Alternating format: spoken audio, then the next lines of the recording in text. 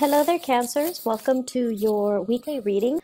So the first row, the first 5 cards deal with your love relationships, and the second 5 cards deal more with the overall energy coming in for you for the next week.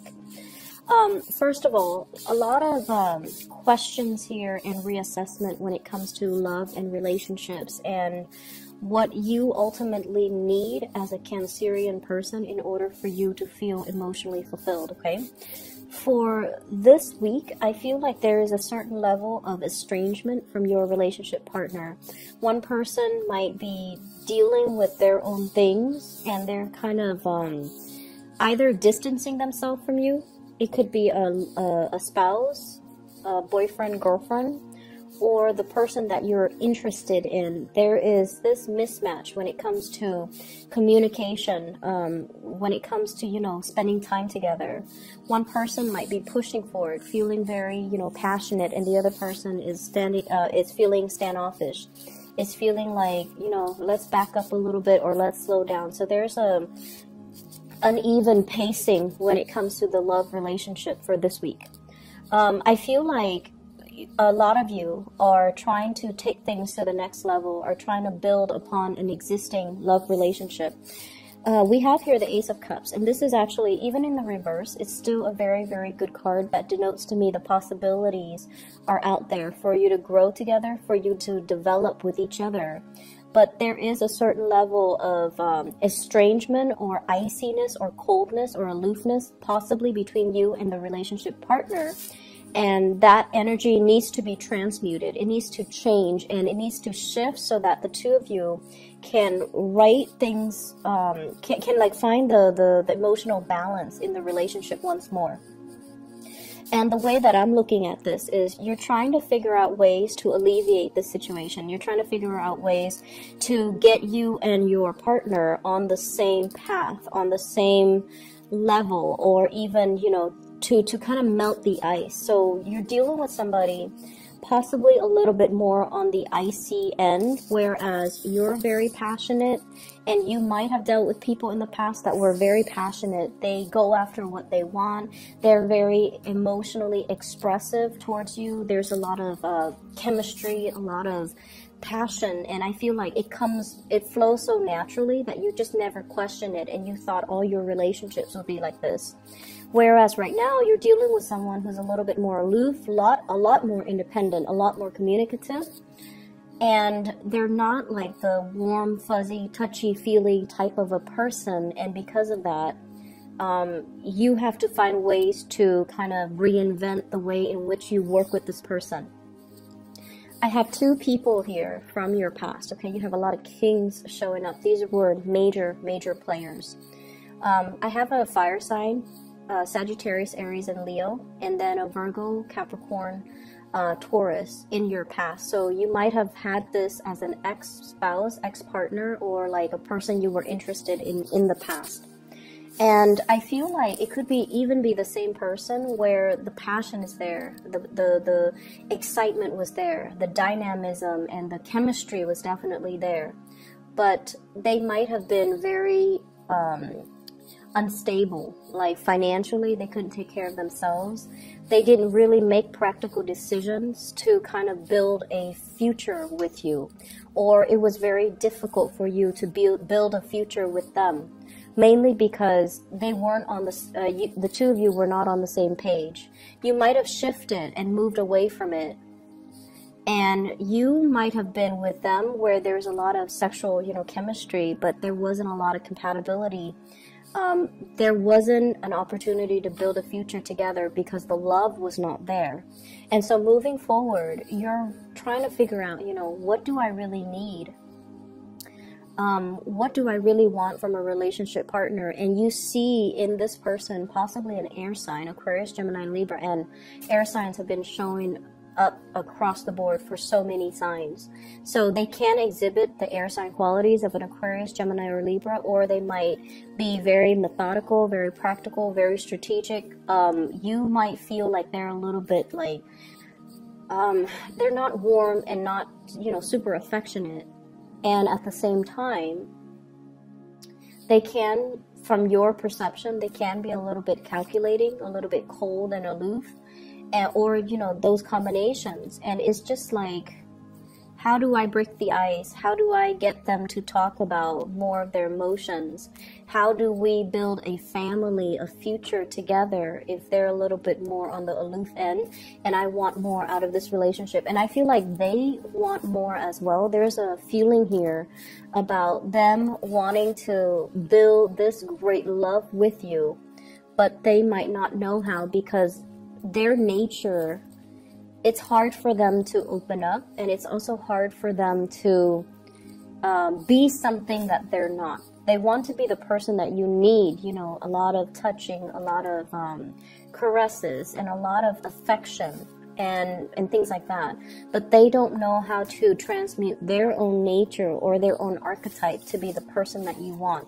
So there's a lot of recalibrating in your relationship that I feel is happening, and I feel like you're dealing with someone that has a lot of things on their plate as well, and their mind might not be focused on the relationship. They're trying to do things, they're trying to get things started. And so this is a week where you're going to feel a little bit isolated, a little bit lonely, and just kind of that emotional distance or the physical distance between you and your partner. Keep in mind the love is there. So, you know, it's such a short snippet of time. So don't question what you feel or what they feel. Okay? Just reach out, and, you know, don't get to the point where you're questioning or doubting their intentions, because I feel like there's a lot of integrity and honesty and straightforward energy here.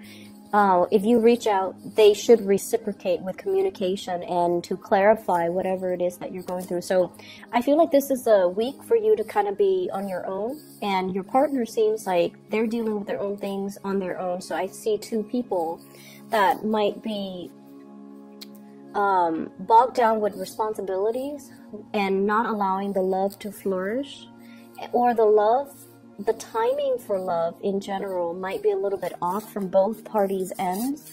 And it doesn't mean that it's not there. It just means that it's a little bit harder to come together and be together. Okay, so I don't see delays. I feel like, you know, just you both are off doing your own things, and you're going to reconvene at a later date because the love is still there. All right. So moving on here to the rest of your spread. This other spread deals heavily as well with more, I feel like, work life and home life balance. I have here the Ace of Wands, and the Ace of Wands, when it's not a love, when it doesn't fall into the love reading, it deals heavily with like new projects, new energies, new ideas, and especially housing situation. Okay. And for whatever reason, the housing environment might have felt a little bit uncomfortable. It might have felt, and you know, Cancers, you guys are not very minimalistic when it comes to your housing decor. You want a home that has a lot of stuff. And a lot of you are very prone to like hoarding things, keeping things, mainly because of sentimental value. So I definitely feel like you need to kind of declutter your environment a little bit.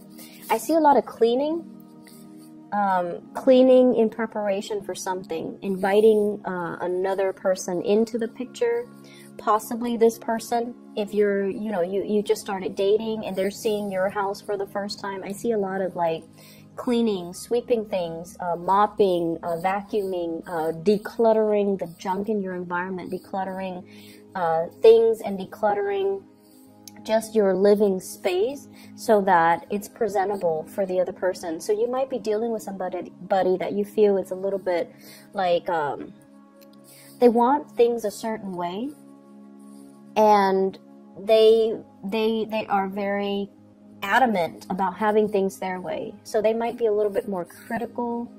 And when I said critical, I automatically think of Virgos. No offense to you guys Virgos watching this or cross-watching, but I feel like you might be dealing with somebody who's like, you know, They sweep their finger across the countertop just to see if there are specks of dust or debris, or they're just very particular about the home environment, or you are becoming very particular about your home environment and you feel like there isn't enough space.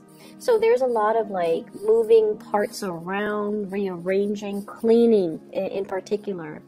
And I also feel like with this Lovers card, this is about options and choices and things like that. And I feel as well options for investment, options for you to devote your time, your resources towards something else. So I do see as well, you know, shifting money around, savings and checking account, or putting money away, like storing money away. So all of that is coming through. What I feel as well, there's a very big housing situation here. And I feel like, you know, you're trying to count your resources and you're trying to figure out how much resources I should allocate to this or that. So financial management is really important for you for this week. And it came in, you know, right after this Mercury retrograde and also this full moon in Pisces. So I do see like, you know, joint finances, share resources, or even what you have in the bank. All of these things, if they're not balanced out, they're going to be glaring sources of contention for you. So it's really important for you to look into this and to figure out if it's still, if you are able to dip into your savings for something is what I'm also getting. And if you're able to afford, you know, certain lifestyles, certain things that you want, and how much you need to save up in order for you to practically and realistically do that. Okay. I'm also seeing a lot of new projects coming down the pipelines for you guys with this Ace of Wands here. It's like projects that have been delayed and now they're coming into the picture for you to revisit, or for you to for people to gauge whether or not you're still interested in undertaking these new endeavors. So some good things coming through, but I do see like a lot of practical things you have to take care of from your end, and a lot of it is decluttering your space. Okay, I hope the reading is helpful, and I wish you all the best. Okay, I'll be back next week. Bye bye.